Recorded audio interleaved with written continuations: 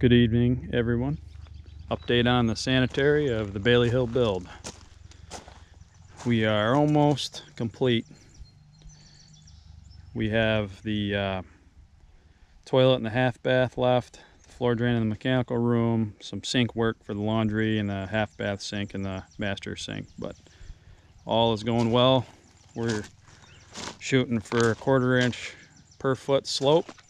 Sometimes we have 3/16 in some areas, but mostly it is 1/4 inch a foot.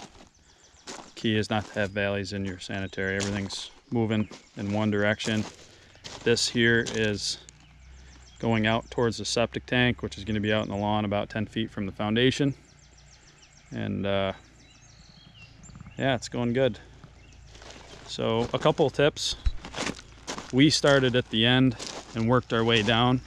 I dug, if you're doing an Alaskan slab, I dug the mains out where the clay is because we're going to be deeper than 6 inches. Remember, 6 inches of stone is what we put on the rock / clay layer.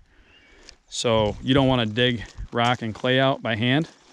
It's an awful thing to try to do. So I dug it out with the Bobcat all the way down through.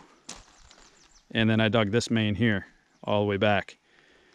And filled it with clean stone. So I used a little bit more stone, but it was worth it. Now, something I would do differently next time is I would not get round stone. I would get crushed stone if you can get it. It was $8 a ton for rounds for us in this area. I think I quoted it at a couple spots. It was like 16 or 17 bucks a ton for the crushed. Crushed wood, after you tamp it, would lock in a little bit better.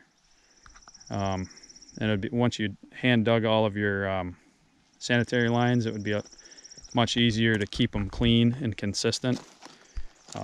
Constantly when I'm digging these, the stones are falling back in, and it's kind of a pain in the butt. You gotta dig it, put your pipe in there, get it where you want it, and then glue it, and you have another person that can stand on one side and you can push from the other. Very important that you get these all the way in and that you don't get your fittings dirty. Keep your glue and your primer out of the dirt.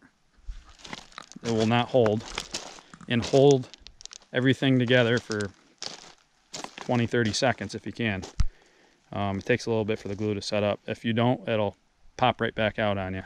Had it happen to me.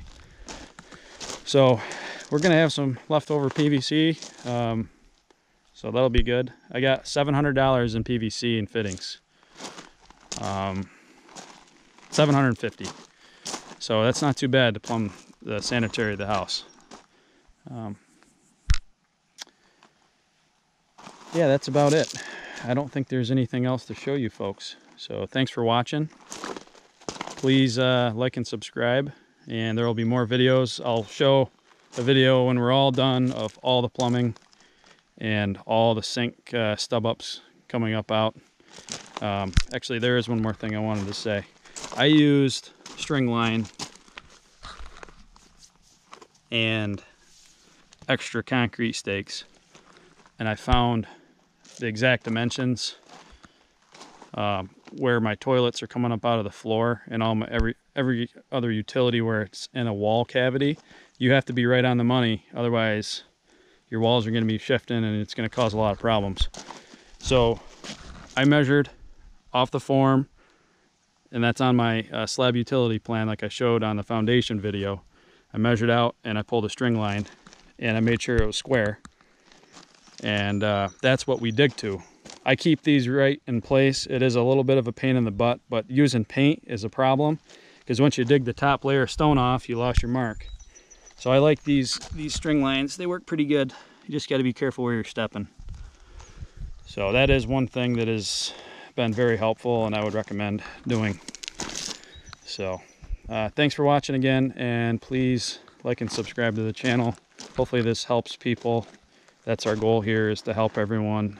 If you've never done this stuff before, you don't do it for a living, you can do it.